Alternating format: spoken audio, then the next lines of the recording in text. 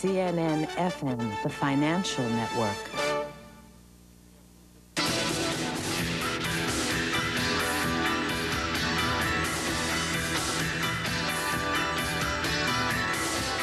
And also ID Systems. It gained 7/16 after going public at $7. ID makes wireless monitoring and tracking systems. Clients include the U.S. Postal Service, FedEx, and Avis Rent-A-Car. For more on ID Systems, I'm joined by the company's president, Ken Ehrman. Welcome. Were you disappointed, or was today good from your standpoint since you closed in the plus column? Right, we were very excited about how today came out. We believe that the resources we're getting from this public offering will do great things for ID Systems to expand our marketing and really move this company to the next level. And when was the company founded, and where, and what's? It was founded in 1993 out in Silicon Valley by 2 Stanford graduates and a chairman and vice chairman of a public battery company, really to explore this concept of tracking and monitoring, but from a different perspective.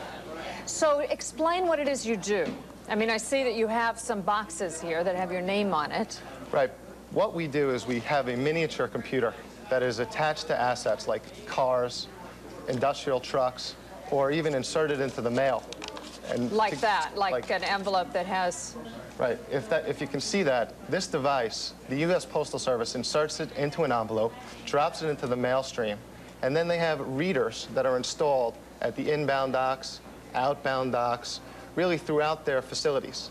And by wireless communication, this letter, as it's processed, can now communicate so the Postal Service can see how they're processing mail really for the first time in their history. And this is the tracking system, is that right? Well, this goes on a forklift, an industrial vehicle, to control access to the equipment by swiping a magnetic stripe card. But perhaps the most exciting product is this one, although it looks very plain. It looks like a black box. It's actually hidden inside of a rental car to automate the rental process for really you and me when we rent the car. So it's hidden inside the rental car. Right, and it's linked to the fuel level and odometer reading. And as you return your car, that information is transferred by radio frequency to the computer system. So a receipt can be generated and handed to you before you even get out of the car. Oh, that's very interesting. And plus you keep track of where the car is, and it doesn't get lost, right?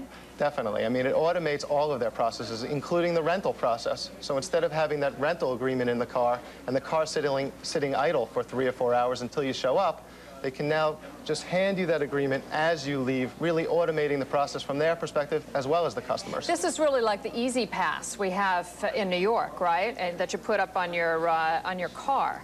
It's the same system, isn't it? Same concept, but the real difference, the fundamental difference, is that we have a miniature computer, and it's linked to the asset. So it's reading things like the fuel level, the odometer, or controlling access to the ignition by using that computational power. And that means you can have more benefits for the customer. It's not just an ID number like you have when you're going through the toll booth. Right. It's so much more. Now, you have competitors? We do have a lot of competitors. Motorola, Texas Instruments, AT&T, Raytheon. These are big companies. You're a small company. That's a problem, isn't it?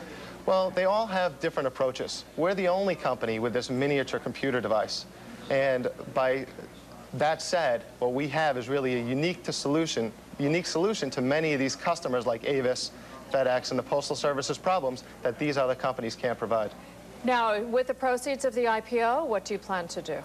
We are going to really start aggressively selling and marketing this product. That's really the goal of the proceeds, as well as to miniaturize the product so that we can expand into even new marketplaces on top of the ones that we're currently targeting. Thanks for joining us, Ken Ehrman of ID Systems, an IPO from today. Thank you.